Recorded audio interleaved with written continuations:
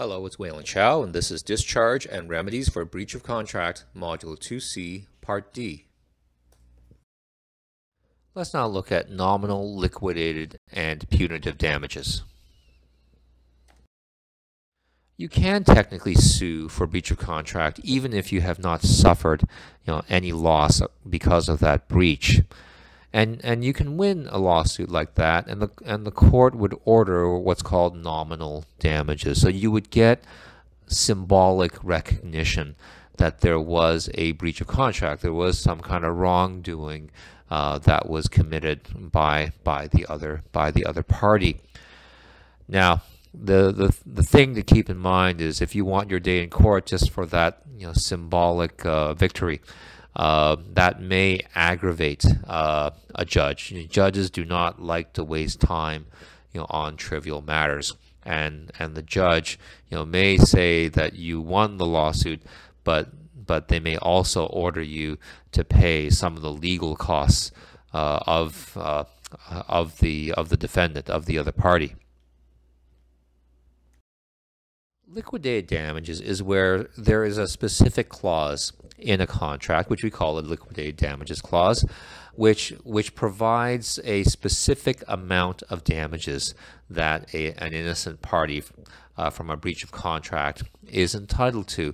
So to be a proper liquidated damages clause, that amount has to be a genuine pre-estimate of the possible losses that may arise on a breach of contract. Now, the purpose that we put a liquidated damages clause into a contract, is to avoid litigation, is to avoid a dispute as to the amount of damages, and also to provide a clear incentive for the parties to perform, because they know exactly what the financial penalty would be if they didn't. Now, the actual size of what the actual loss would be compared to the liquidated amount is not really relevant, but a liquidated damages clause sometimes may be viewed as a penalty clause, where a court feels that the amount of the damages that's set by the contract is not a genuine attempt to estimate the possible actual losses that may arise from a breach of the contract. If it is viewed as a penalty clause by a court, the court would say that the liquidated damages clause is unenforceable, or in other words, is not valid. So let's say this is the contract between Drew and Justin, and this is a very simplified version of a liquidated damages clause. So it just simply says that if there is a breach of contract, then the actual damages, or the damages, are deemed to be the lesser of what the actual damages are, and $10,000. So the effect of that is to cap the maximum amount of damages for a breach of contract to $10,000. Damages, such as expectation damages, are usually meant to compensate the innocent party for their losses. An exception to that rule is punitive damages. Punitive damages are intended to punish and discourage outrageous conduct. An award of punitive damages is in addition to compensatory damages, such as expectation damages. The award of punitive damages by a court is not that common in Canada as it is in the U.S.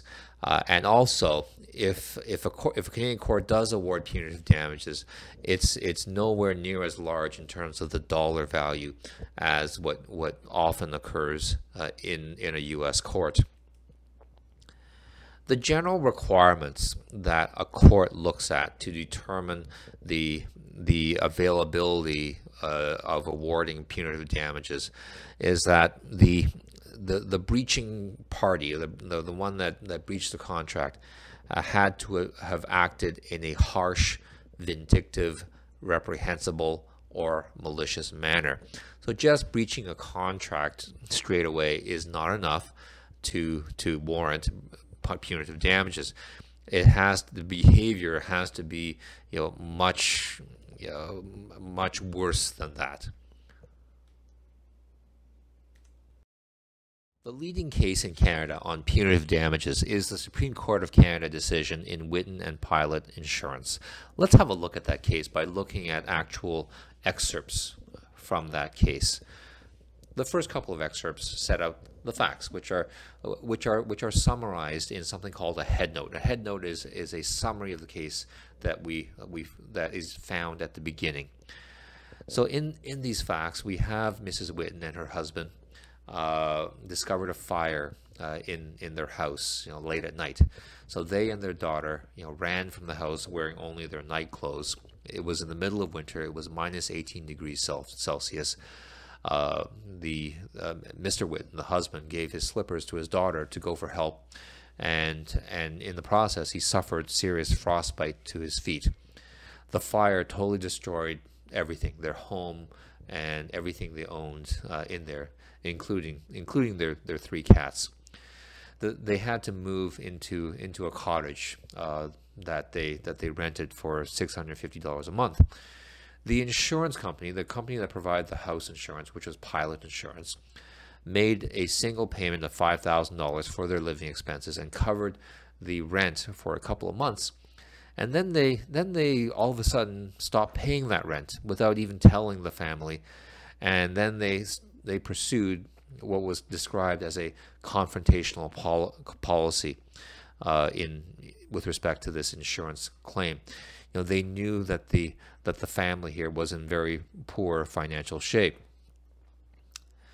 So they decided to take advantage of the poor financial situation of this family. They essentially asserted that this family had committed arson and had started this fire. So they made this assertion, even though there was absolutely no proof that the fire had been started by arson. So the local fire chief had said that it wasn't arson. The insurance company's own expert said there was no evidence of arson. And the case says that the insurance company's position of arson was wholly discredited at trial, and its own lawyer conceded that there was no error of reality to the allegation of arson. So at the trial of this case, the jury awarded compensatory damages, which would have been covered the cost or the value of the house, and they also awarded $1 million of punitive damages. And that decision at trial was appealed to the next level of court above it, which would have been the Ontario Court of Appeal. There, the court allowed the punitive damages, but reduced them all the way down to $100,000. So then the case was appealed to the Supreme Court of Canada. So the legal issue that the Supreme Court of Canada dealt with was whether the jury's award of the $1 million in punitive damages should be restored. The legal principles that come out of this case, that are applied in this case, are that punitive damages are awarded against a defendant in exceptional cases for malicious, oppressive, and high-handed misconduct that offends the court's sense of decency. Now let's look at how the Supreme Court of Canada, applied the law to the facts. So they said that the more reprehensible conduct, the higher the rational limit for the potential award of punitive damages, and they noted that the need for denunciation is aggravated in this case, where the conduct persisted over a lengthy period of time. In this case, it was 2 years up to the date of the trial, and they also said that despite the defendant's awareness, despite the Pilot Insurance's awareness of the hardship it knew it was inflicting, indeed, the insurance company anticipated that the greater the hardship to the to the family here, the appellant, the lower the settlement she would ultimately be forced to accept. So the court was saying that Pilot Insurance, as a matter of conscious strategy, was taking advantage of the financial hardship of this family to force them to settle for a lower amount than what the insurance company was legally obligated to pay under the insurance policy. The court here also noted that insurance contracts, such as the one involved here, are purchased by the public to get peace of mind. And it said that the more devastating the loss, the more the insured may be at the financial mercy of the insurer, and the more difficult it may be to challenge a wrongful refusal to pay the claim. Deterrence is required, in this case, the court says. And the court also talks about good faith. So good faith, in terms of insurance contract, is an obligation of an insurance company to honestly abide by the terms of an insurance policy in determining whether or not to pay out on a claim on that insurance policy. So if it's required under the terms of the contract, under the duty of good faith, they should pay what they're obligated to pay under the contract.